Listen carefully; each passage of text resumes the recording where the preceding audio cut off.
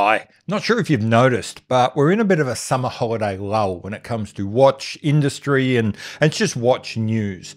So like a lot of other people, I've decided to go back and have a look at some of my older videos and see if there's anything in there that's changed that I'd like to say again that I think is worth sort of bringing up. And I think a lot of the earlier videos I did around watch collecting and how to do it well, actually could do with a bit of a refresh. So I'm going to get into that. I'm going to start by talking about what was originally 3 videos. I'm now only going to do 1. My 3 essential rules for watch collecting. This is watch collecting 101. Follow these 3 rules and you won't go far wrong.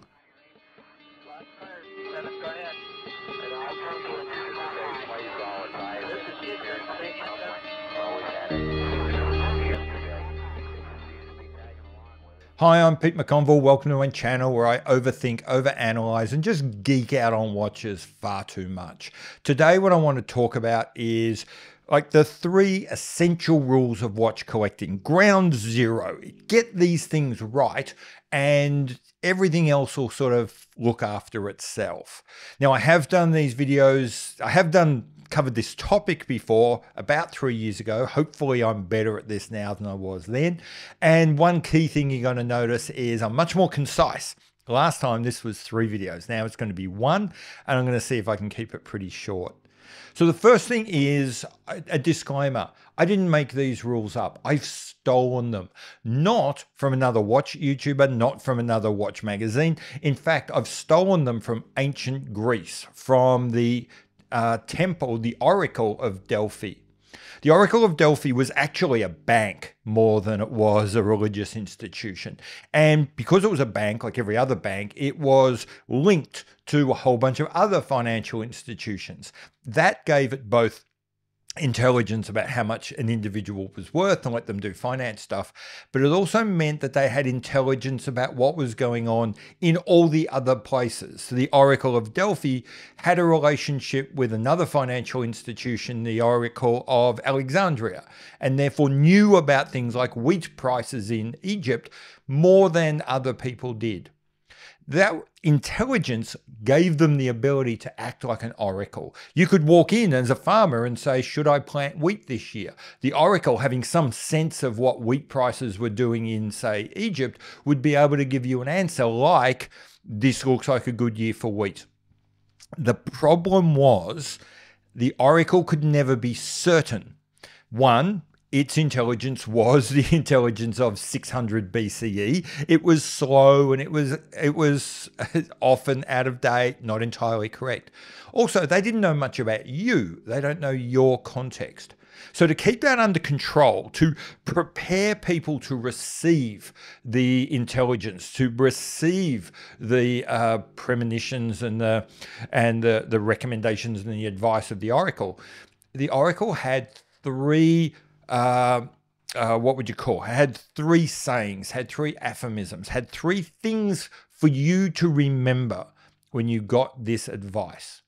And these pieces of advice, these tools are equally useful to you as a watch collector as you start through the process of gathering information and learning about watches and learning about watch culture and learning about watch industry from people like me and all the other YouTubers out there. So rule number 1, know thyself. Know who you are. Know what kind of person you are. Know how you like to collect. Know what inspires you. Know what puts you off. Know what you don't like, what you do like. Know your wrist size. Know your ideas about what you can and cannot wear. Know what you're allowed, what you can afford. Know if you are likely to be a flipper or not. Know all of that stuff in advance. You don't have to know anything about watches to know that stuff. If you've collected shoes before, if you've collected cameras before, if you were a kid growing up and looking at other products and thinking about what you would like to have and what you wouldn't like to have, you already are down the path of knowing who you are and how you're likely to engage in this watch hobby. Think about what movies you like. Think about what characters you like. Think about what people you like and how they engage in the hobby. If you're like a person, you want to be like that person, what that person does is the sort of things that you would like to be doing, then there's a way you can get some sense of, these are the kinds of watches I like, this is what I'd like to do. So however it is, it doesn't matter what the answers are, know who you are, and they're on the path to being able to understand what advice is useful to you and what advice is not.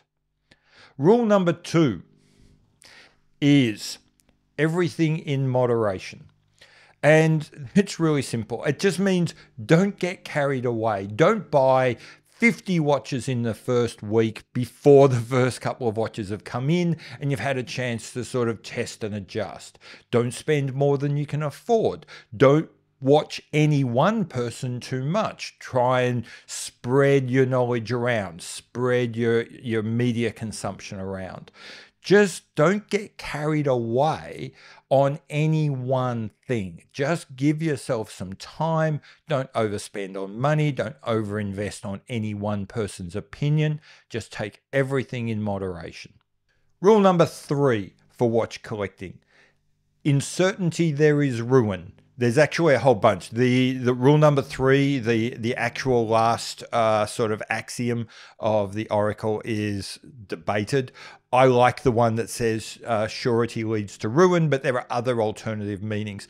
Basically, what that last one means is always account for the fact you might not know everything. Always be ready for the fact that there might be something that you don't know yet. Or always be ready for the fact that what you know, what you are absolutely certain of, might not actually be true.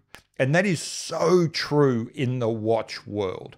I have seen so many people say, I can't wear this watch because it's too big, not knowing that that company makes a watch which is smaller. I can't wear a Breitling because they're big and they're garish and they're all super polished, not realizing that's the brand of 10 years ago, that the Breitling of today is completely different. Or that I won't buy that watch unless I can get a 30% discount, not realizing no one's giving those sorts of discounts anymore, or that particular watch is a boutique only and you are not going to get a discount out of that boutique. There's all of these things that people in the watch world know to be true deep in their heart that are flat out wrong, that just are not true.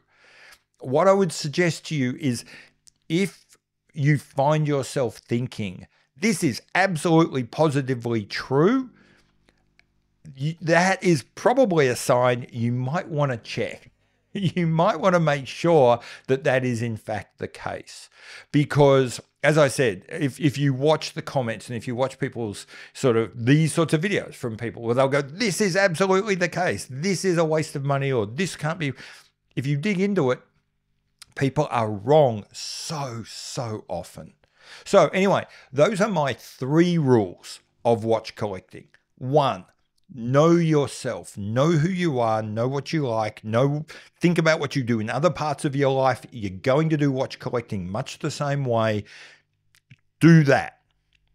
2, don't get carried away. Do everything to moderation. Don't get yourself into too much debt. Don't go out and buy 50 watches at once. Don't just listen to one person and think they're the if you like, the oracle of all truth.